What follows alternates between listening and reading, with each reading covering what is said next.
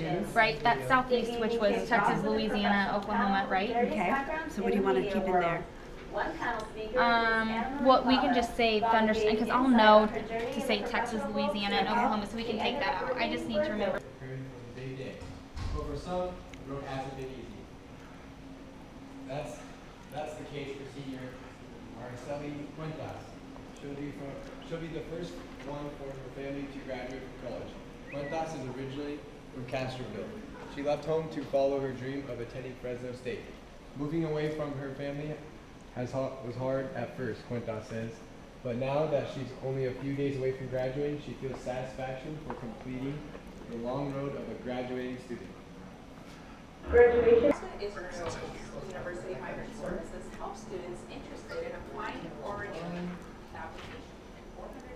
$465, however, must be mailed to U.S. Citizenship and Immigration Services. Raúl Moreno. The experimental theater company on campus just wrapped up their production of Blue Heart.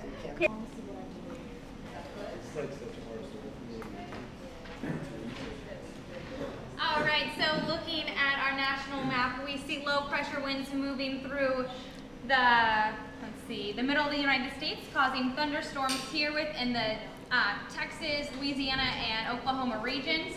If we take a look back up here, we see rain and snow up in the northern parts of the United States, as well as here in California and Utah as well.